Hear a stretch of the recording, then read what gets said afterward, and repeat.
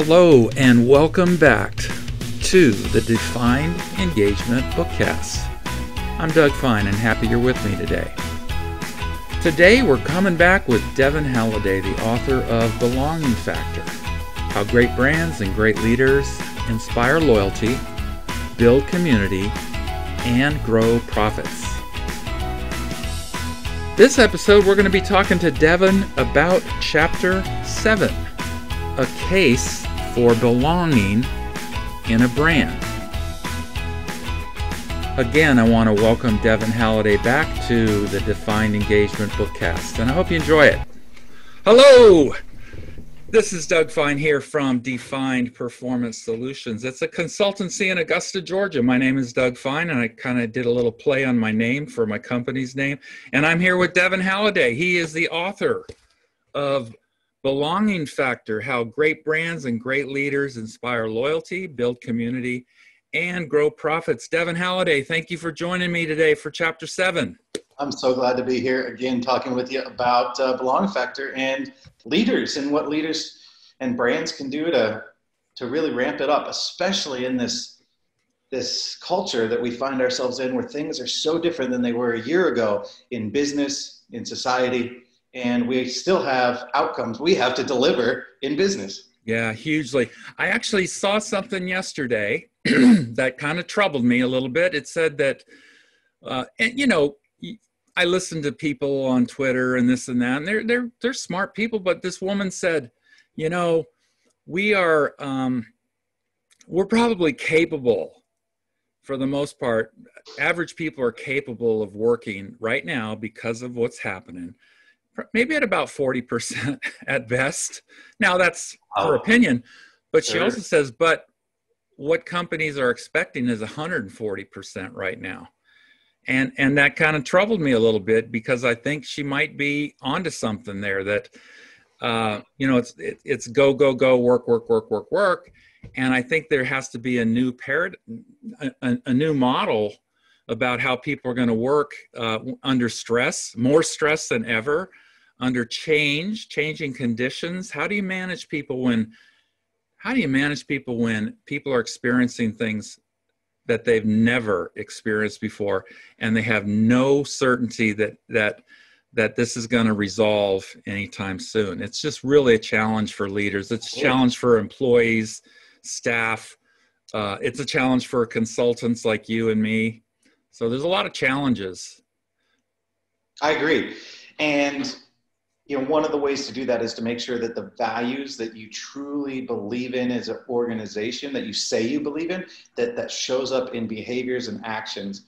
And so if truly valuing your employees and the communities, and your employees are the backbone of the company, and whatever your value is that you say, yeah, show it in your expectations and your behaviors from a leadership standpoint and organizational practices standpoint. So don't expect 140% from somebody who's at home with 2 kids who are trying to do online virtual school, and their other spouse maybe or other person in the house is a person who's in an essential function and having to show up in potentially dangerous situations every day, and they have all these protocols they have to do in their house to maintain safety.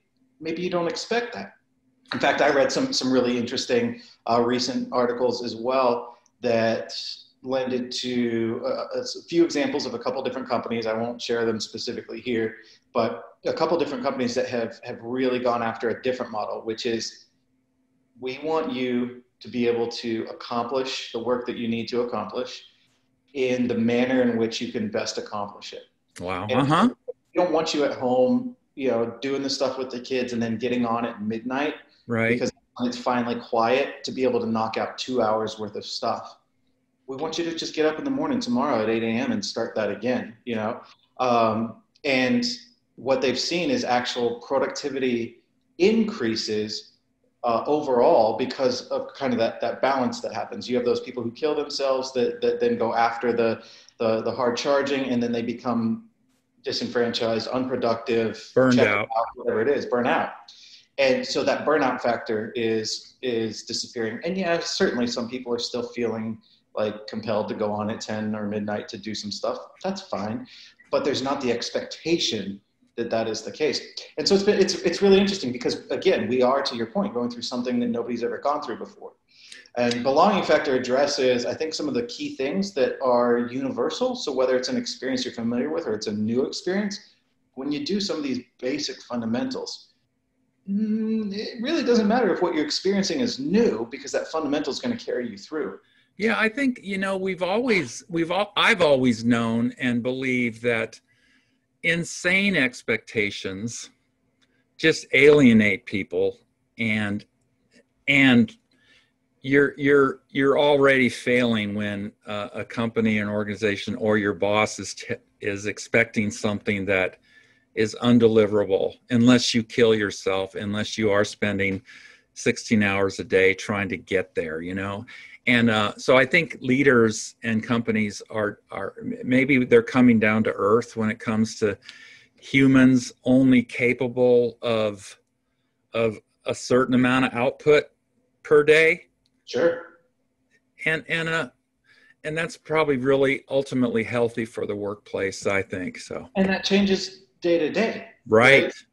So today I might be able to give you 15 hours of hardcore brain intensive work. And tomorrow I might be able to give you 3. Yeah. Guess what? You still got quite a bit of productivity out of me in these 2 days, right? Right on. I hear you. So today's chapter 7 and from Belonging Factor, and it's a case for belonging in a brand. And I thought this chapter was really cool because I know you well enough to know that you're a drummer. When I met you, you had a drum kit in the back.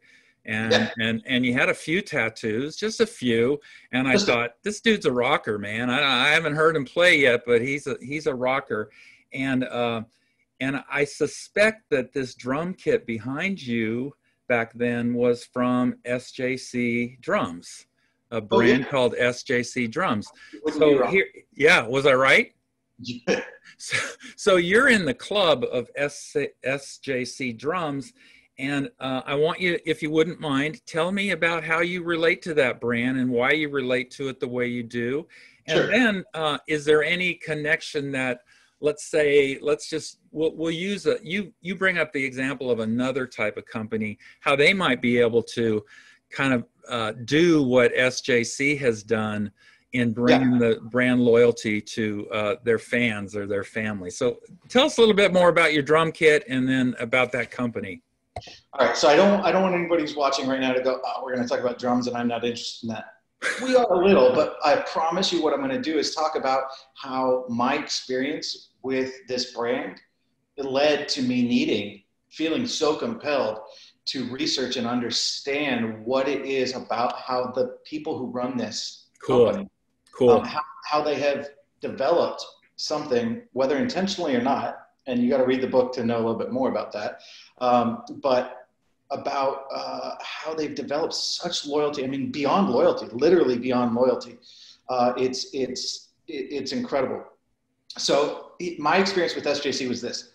One of the artists that I really, really like and admire his playing was listening to a record, and it was the first record where he started playing on SJC Drums. Yeah. And the drums sounded so incredible. Now, of course, it's a studio, so I could press a button and make any drum I want sound great. But it sounded so incredible. And then I saw him live a couple of times and went, okay, all right, so we're not messing around. This is really good stuff. And I started researching the company. They're a custom drum manufacturer. It's expensive to have them build drums for you. And so, there's a barrier to entry that a lot of people, I think, couldn't necessarily achieve at that time that I was looking into this. And I fortunately was able to get into that space, and I got my kit, and it started from the moment I placed my order to the calls and emails and texts with, hey, we're working on this. So happy to have you part of the family. This is incredible. Pictures along the way as they built. Yes. So I can see the progress, because it's not like they can ship it out to you the next day. It's like your baby. They're showing you the ultrasound of your drums. Yes, it's kind of like the Bentley car buying experience, but without spending $300,000. So then when the drums show up, they come with a birth certificate, and yes, they're born to me. You know what I mean? It's mine. It's my name is who these drums were born to. You're the daddy. Yeah, and then of course, down there it's signed by the drum builder and these other things, and then it doesn't stop there, right? It's more this continuous welcoming, not just from the company, but then they post on their social media, hey, welcome this person to the family. Here's their new kit, so it gets shown off, and then you get all of these messages from all of these people who are part of the family saying, hey, welcome to the family. Private messages. Hey, your kit looks so cool. This is so awesome. Love to hear how it sounds sometimes. Yes. What area of the country are you in? Are you in the US? And so you start building this community within this, what they call SJC Family. And they don't just call it, they treat it. And so that to me was such an incredible experience that I wanted to learn more about everything that goes into this brand and creating that. Because one of the things I noticed in doing my research before I purchased is I connected with and talked on social media with a lot of people who played SJC, and they just raved about the owners, the support from the owners of this company. Yes. About the drum builders, about the salespeople, about the marketing people. They knew these people by name. They knew things that they were into. Why? Why would all these thousands of people across the country know this stuff about the people who work at this company? It's because the people who work at that company connect into their people, their customers in that way. And not just existing customers, but potential, maybe never customers, but just people who are interested, who are maybe fans of the brand, but can't spend $5,000 to buy a new set of drums. So once I got in and really started learning, and I started talking with Mike Chaprari, owner at SJC and co-founder, it was clear to me that he, in fact, there's another chapter in the book about this, but he has the joy of a 12-year-old who's in their favorite band on stage for the first time or the 400th time, and is just enamored by the whole situation. And that feeling that you have as that 12-year-old at that concert or whatever, that's the energy he brings into creating that feeling. But that takes work. It doesn't happen by accident. So it takes work to make sure that if there's an issue or a question or concern, that you're overdoing it when you address whatever that issue or concern is. And what's really interesting is you'll see in another book that's going to be coming out next year called Beyond Loyalty, I believe. Mike Chaprari and I wrote. Cool. He talks about the idea that the community actually serves to both police itself and support. And so if a customer has an issue, like a person posts up on maybe the Facebook community, hey, I'm having this issue, this thing's not staying in tune or whatever thing. People are like, hey, have you tried this? This is what I ran across, try this thing. And if that doesn't work, hit up Jason or Zach at the company. They'll take care of you, and they tag them. And then boom, Zach and Jason are right in there. And so it's truly an ecosystem of connectedness. Well, here you go. This is where you said brands build community.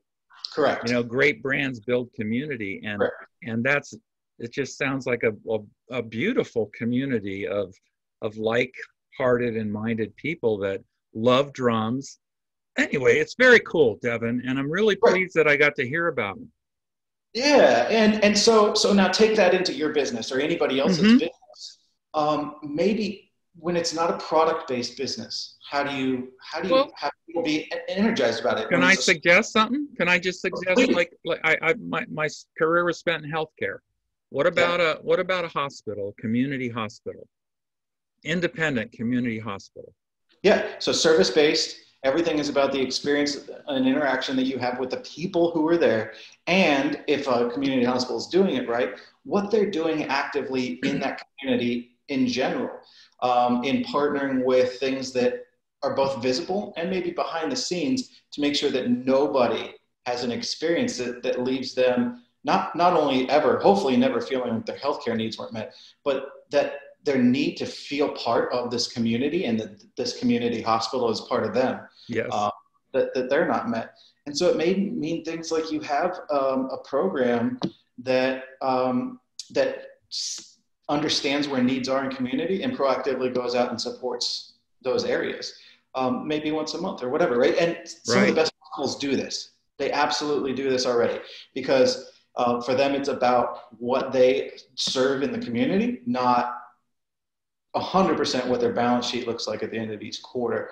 As you know, unfortunately, we chose healthcare. So sorry. in the U.S., the balance sheet is more important than any other component for the majority of providers. Yeah. But again, any service industry, it's the same thing. If somebody has no other reason, if a customer has no other reason than what the cost or quality is, then they're going to go shop on cost or quality somewhere else. If they feel like the quality somewhere else is just a little less, but the price is a lot less, they'll move. If they feel like the quality is a little better and the price is just a little better, or just maybe a little bit more expensive, they'll move. When you eliminate your service or products, the human aspect of it, the community aspect, the sense of feeling like I belong here. And this goes back all the way to what we talked about in the introduction. You know, there's a lot of people who tattoo SJC logo on their body. I bet you. Yeah. Well, are you going to show us yours? I'm not. I don't have it.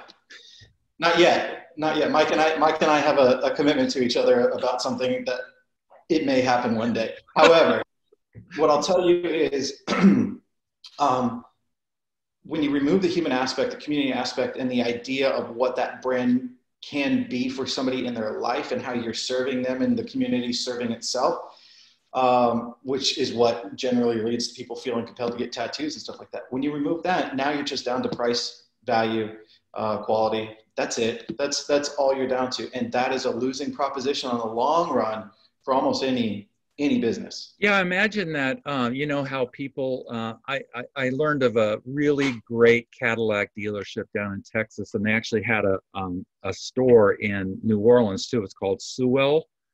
And saw a video many years ago, and really it's the lifetime value of a customer that when you take care of them, you know, you just go, they went crazy, sort of like SJC Drums. They went crazy with their customers. And when you take care of them and you become that community, and Cadillacs are the best made cars, blah, blah, blah, you know, you're going to sell them 4, 5, or 6 in their lifetime, and they'll keep coming back to you for their Cadillacs. And that's the thing I want to get at this. This is not about throwing money at a problem. You know, SJC, there's no story that is shared in this chapter or in any other place that I've found where they just discount product, or they just offer a free this, or, hey, you know, you come back, I'm sorry we screwed this one up, but on the next thing you buy, we'll give you half off. Yes. You know, we try to do that garbage. There is none of that. Solve the problem and make it right. That doesn't mean throwing money at something, generally speaking, right? And go above and beyond when you do it in some other way. And like one of the examples I think I used in the book was just a customer who their order was going to be late. It was like, I don't know, 30, 40 days late. That's pretty late, right? I mean, and understandably upset. So what did the co-founder, what did Mike do? He took it upon himself to not only respond to the issue. He didn't discount the product. He didn't, you know, anything like that. It's a custom product, right? Sure. What he did decide to do was check out this person's social media feed. Found out that this guy loved Batman. I mean, absolutely loves, infatuated with Batman. He went and got a couple cool little Batman trinkets that he thought would be kind of neat and fun, and included them in the shipment once it finally shipped to the customer. And so when the customer opens up his box and gets this product that he's been looking for a long time, and has already been, you know, apologized to and at least addressed in that way, he finds this little surprise. And that little, whatever it was, you know, 12, right, $15 that was spent, it wasn't a discount, which doesn't add value. What does add value is recognizing that these people see you as a person. Yes. And they value you as a person, not as a transaction on the other end of an invoice. Yeah. You know, I'm going to tell you about a little story about you use the term continuous welcoming. And I had a boss once when I was the very community hospital I was thinking about. I got hired by Beth Pence, one of the best managers in the world. When I got hired by Beth, she and I got hired the same day as another colleague. So we started on the same day. And we were organization development specialists or leadership development people. She started sending us cards. And she started saying, here's my team. So she sent a picture of her team. Here's the team you're going to be joining. She sent us pictures of, here's your office. This is where you're going to be. And we're ordering furniture for you. And when it comes in, I'll tell you what it looks like. So get another card with a picture of your desk, you know, brand new desk, etc. Here's your computer. Here's your laptop.